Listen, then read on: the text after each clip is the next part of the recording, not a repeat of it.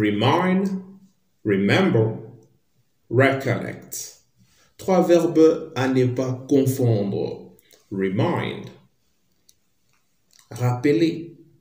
Remember, c'est rappeler. Recollect, c'est souvenir. So, let me give you much more explanation about that. So, remind. So, guy, please remind me your name. Can you remind me your name? Peux-tu me rappeler ton nom? Donc, rappeler quelqu'un d'autre. Okay, I remember.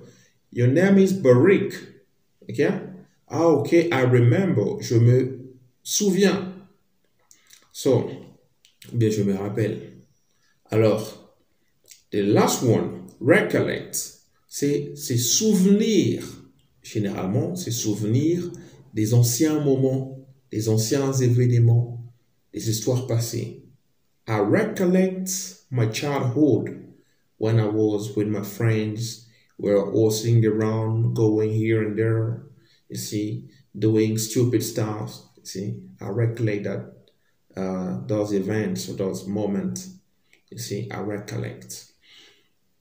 Here is Coach Master D, Senior English Educator at the New Generation College. Your English coach.